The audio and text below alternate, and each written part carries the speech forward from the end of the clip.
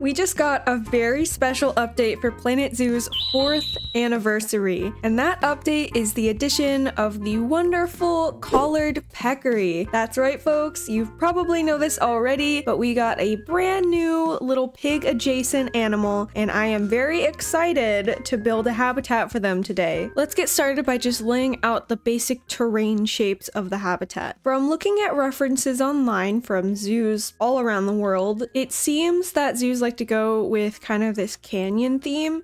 So I think that's pretty neat, and I definitely want to emulate that. I almost want to emulate also the vibe of the map in the Hunter. I'm thinking that we maybe raise up the back as well, just create a nice little backdrop. You know, this would be something where they wouldn't be able to traverse, but we still need the terrain there just so we have something to work from. That's a pretty sizable habitat. I think we have a good foundation. You can see that there's some canyons that they can run through. They have a little bit of privacy if they hide behind these rocks right here. Don't mind them floating. They tend to do that. They'll get over it. But then you have pretty easy viewing access because they can go up here on this top part, and then you can easily see them running around down here. Yeah, it's a large habitat, but I want this to look super cool. So why don't we just cover this whole thing in sand? I think that would be a good base to see kind of what we're dealing with here. Yeah, that is looking much better already. I'm thinking a dry grassland type of vibe. Now, as you guys probably know, I usually don't use modded props in these builds, but today I am going to change that because I have just been itching to use the faux rock pack, and these work so perfectly. Like, the texture is exactly what I'm going for. So sorry guys. I'm using mods today. It's my channel, I can do what I want. So I think if we just get these lined up, maybe tilt it a little bit, we can create a nice look here. And I'll fix the terrain, you know, to make it look a lot better, because there are going to be some gaps, but we can fix that. That's easy. Yeah, we'll start there. We'll start there. Nice and simple. Let's see what else we got. We have these. These are the cave walls. That's a pretty cool texture, actually. Maybe we can kind of build it up like over here. Yeah, I'm liking that. I think this definitely has potential. You know what would be cool is if we had the tree trunk like this, so that way they could crawl through it. I mean, that's so cool, right? I almost wish that this was just a tiny bit smaller. Like, I feel like it's just ever so slightly too big. I don't want it sticking up too much, but I think if it was any smaller, they probably wouldn't be able to get through it because of their hitbox. Yeah, I think this will be fine. We can make it work. We'll just put that there, and then we'll come back to it, change the color and everything. We can actually probably just make this look a little smaller by editing the terrain around it to be taller. All right, we're just gonna use a classic perspective hack. See, look, looks smaller already just because this is that much taller.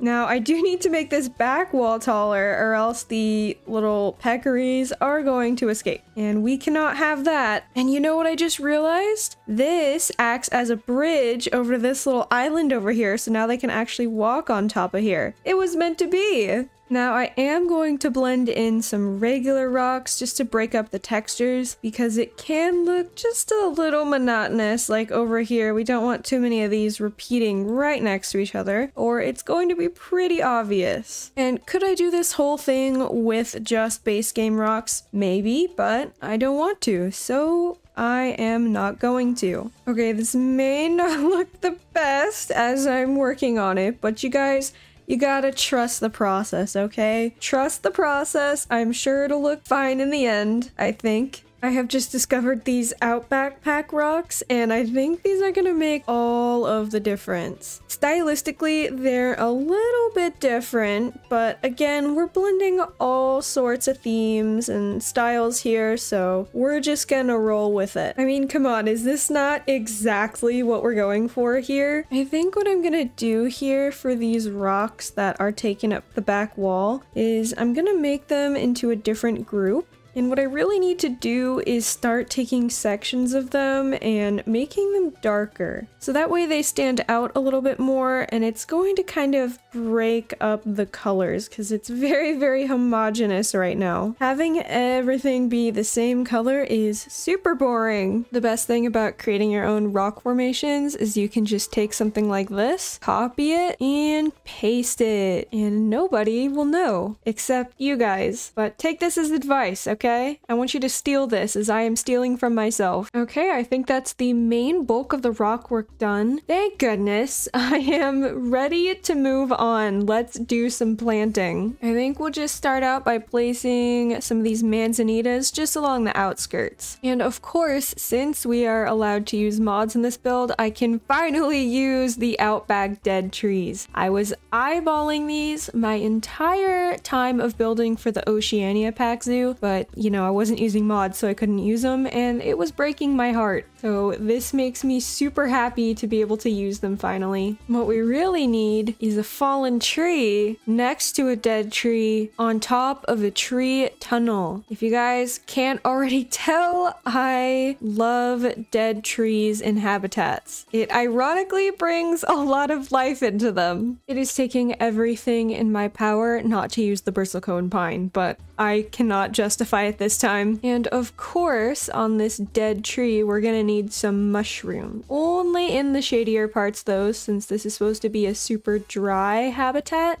We can't really have them facing too much sun or they'll probably just burn up. Something that's great that you can do with the manzanita trees is sink them far into the ground. Now, I know that this is a common tactic for many of the in-game trees, but manzanitas I actually see with the tiniest little sprouts all over the place. I see it all the time when I go hiking. Even though this isn't meant to be a realistic habitat, incorporating some elements of it can make it a little bit more believable. We're gonna place some more, but just where the manzanita sprouts are, so we can kind of indicate that a fire came through here and everything is regrowing and it's gonna be nice and lush soon. And thank goodness for modded trees, because I do not want to make these myself out of just the tiny little branches that we have. Yeah, I think that looks perfect. I love it. Now, I can't help but include some roots along these rock walls here, like it's a dry creek bed. These aren't exactly the right hue for what I'm looking for, but we're limited on options here, so I'll make do with what I can get. Yes, I am going back to rock work, but it's because we need the gravel, okay? There are going to be about 2 billion pieces in this exhibit, but I don't care, it looks pretty. Okay, we're almost done with landscaping this massive habitat. We just need to go absolutely nuts with the grass in certain places. Like around here, it's looking very bald. So we're gonna give it hair transplants. Now to finish it off, I just need to edit the terrain painting a little bit. I do wish I was building in a different biome so I could have some slightly more matching textures, but I'm sure this will be fine. Let's just kind of blend this sand a little bit. I mean, the coarse sand is really the perfect texture, but it looks way too bland right now with just that. So we're gonna have to spread in some dirt, change it up a little bit. I think that looks great. Now, all we need is a shelter, but I don't really have any ideas. So let me think something up. Now, look, this is what I came up with. Oh my God, bro. Oh, hell no.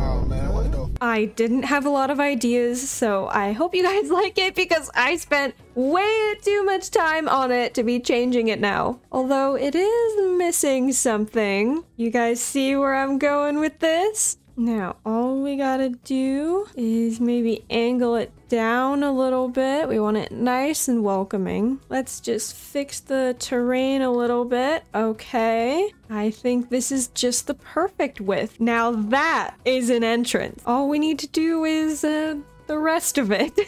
His eyes are looking a little dead inside, so I think we can do something to change that. I don't know if that's better or worse. This is mildly terrifying. I hope you guys know that this is me trying my best. This is the best I can do. It does not get any better than this. Now all we need is a roof. No one's gonna see it, so doesn't matter what it looks like. Now that is a complete shelter. Look at that. What a beauty. I do need to finish this off with a little bit of fencing. I do need to disguise this just a little bit from the outside so it's not, you know, too weird looking. So we're doing the old trick of copying and pasting rocks. Everybody's favorite. Put a little end cap on there and boom. Now all we need to do is just take these fences from a blueprint I made. These are available on the Steam Workshop. I'll put a link in the description. You might recognize them from my Oceania pack video. And why don't we go ahead and change the color on these actually? I think we'll go with a nice yellow color because why not? Who doesn't love a good splash of color in a habitat? Oops, I left it blue on the other side, but we're just gonna say that that is a design choice. And now all we need to do is finish this off by adding a raised path. I really like the natural or null paths just because I think their fence texture is really good, as well as their just normal texture. It's very, very plain. You know, I think this habitat stands out on its own, so I want something that is very subtle. Yeah, I think that looks great. I love this habitat. Surprisingly, their traversable area is awesome, so no issues there. Oh wait, except for in here. Hold on, that's kind of important. Always check your habitats for traversable area, people. How about now? Huh, they really don't want to go back there. They can't even go through the tree? Alright, never mind. No tree for you guys. I hope you guys enjoyed this video as much as I did making it. Make sure to leave a like and tell me in the comments down below what you think of the habitat and if you're excited for the new anniversary animal. I can't believe that this game has been out for 4 years already. There is just so much content. I love it. I've been having so much fun making these videos lately. So don't forget to subscribe so you can see more content like this in the future. Thank you all so much for watching, and I'll see you in the next one.